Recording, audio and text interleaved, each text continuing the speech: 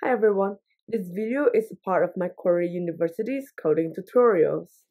Hi everyone, today we'll be talking about squares, rectangles, circles, and the different modes available to change the drawing behavior of those shapes. Let's jump right in.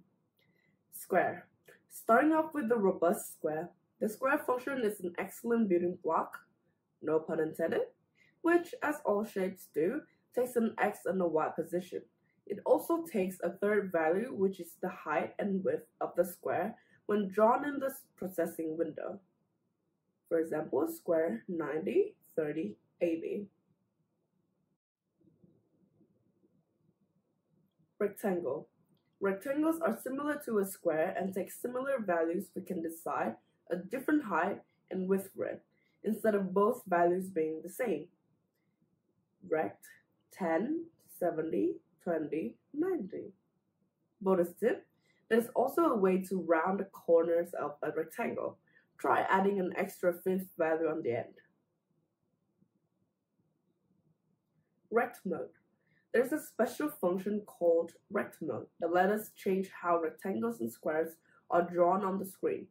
By default, the coordinates we use to draw a square or rectangle indicate the top left-hand corner of the shape. We can change this with RectMode. There are several options on how to use it. RectMode Center takes the first two parameters as the middle point of the rectangle, leaving the third and fourth values as the width and height. RectMode Corner takes the first two parameters as the upper left corner of the square or rectangle and leaves the third and fourth values as the width and height. RectMode Corners takes the first two parameters as the location of one corner and the third and fourth parameters as the coordinates of the opposite corner. The keywords such as center or corner are called parameters, and they must be written in all capitals. Also, it must be noted that these functions only change the shapes that are drawn below them. In our code example, we have RectMode Center on line 4, which only impacts the shapes from line 5 onwards, and has no influence on shapes drawn above that line.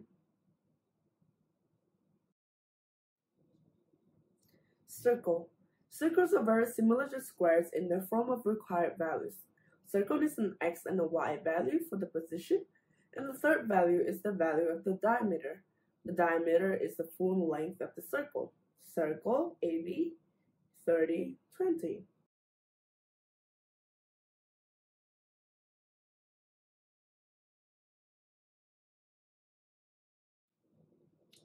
Ellipses are the rectangles of the circle word. They take the same x and y position that we are used to for our 2D shapes, but they also take an extra two values that dictate the width and the height of the ellipse. Ellipse mode. Ellipse mode operates similarly to rect mode.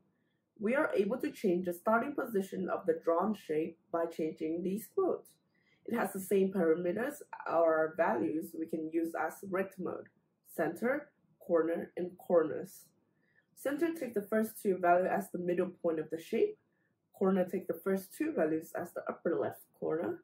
And corners takes the first two parameters as one corner of the upper boundary of the ellipse, and the last two parameters of the opposite corner. As we wrap up this section, let's start a new code window or comment out the previous lines of code. We can see a great example in the different drawing behavior with and without RectMode Center. Here we have RectMode, and another rect. The RectMode and EllipseMode are very helpful, and we would suggest having a read through some of the extra use cases on the processing website. We still have a more complex example in the future. That's all for this section. See you in the next one.